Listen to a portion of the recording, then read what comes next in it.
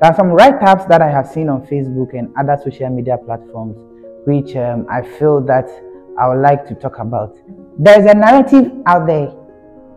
Many people tend to believe that getting a good grade in the university or at the tertiary is not necessary. You really don't need a good grade. Well, it happens that sometimes you get a good grade and you come out and then for some years you will not be employed. It's a prevailing issue here in Ghana. There's a higher incidence of unemployment, but that doesn't mean that you shouldn't get a good grade. Don't let somebody put it at the back of your mind that grades don't matter. So if you are in the university now or in the tertiary, you need to strive hard and get a good grade.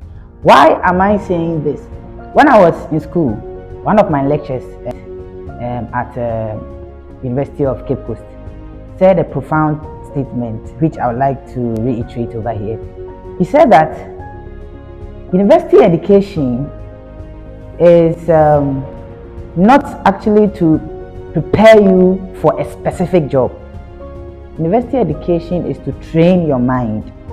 University education is to make a potential employer know there was someone at a specific point in time was being given specific tasks to accomplish, and he was able to accomplish those tasks successfully, and he or she was being rewarded for being able to accomplish those tasks successfully.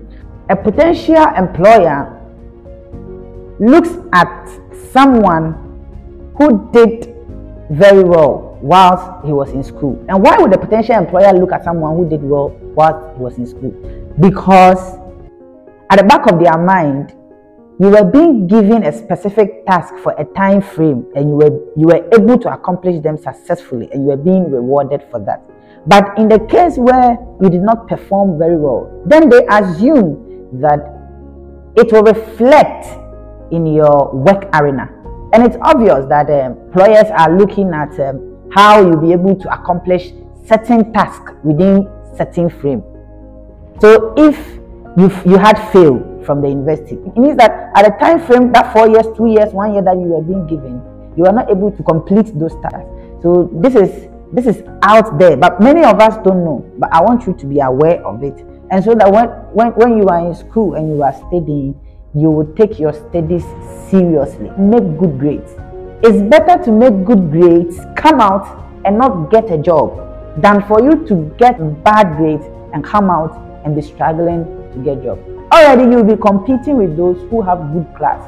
And it's obvious that when you're competing with those who have good class, there's no way that you are going to be selected, unless in extreme cases where there are higher protocols or when grace is speaking for you. But it doesn't usually happen. So I'll advise you, if you are currently in the tertiary, that take your studies seriously and get a good grade and come out.